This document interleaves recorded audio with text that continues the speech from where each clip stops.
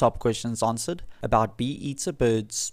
They are small, colorful birds with pointed wings and long tails that give them the ability to catch their prey while flying. This is known as hawking and is also referred to as hunting on the wing.